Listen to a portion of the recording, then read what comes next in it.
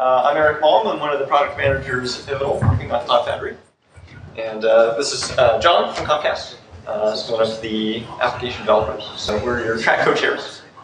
We want to thank you very much for attending. We know there's a lot of interesting tracks, so we appreciate your attention.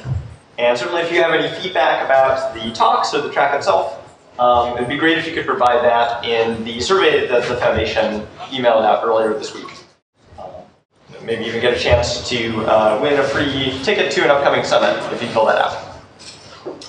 Anyway, thanks again. John, if you could me. Yeah, sure. Thanks, Eric. First of all, thank you everyone who submitted an article for this year's track talks. Eric and I went through about 100 of them, and they were also very well written.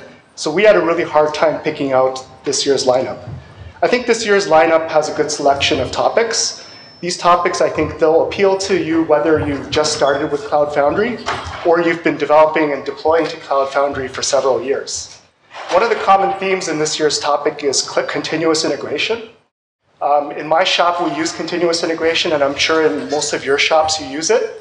But we always are curious as to how to make our continuous integration function better, how to be more efficient, and how to save time.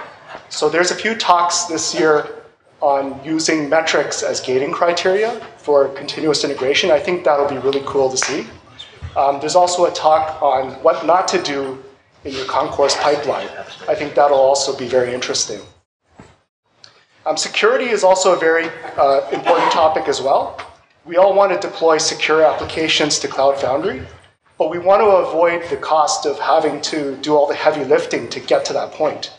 There's an interesting talk today on using, on actually baking in cloud principles within your software development lifecycle. And there's also a talk that will highlight the use of a free tool to scan and analyze your code. Also, debugging is an important topic as well. Once your code is in production, you want to make sure it's running fine. And you want to know when there's an issue before your customers or end users find out about it.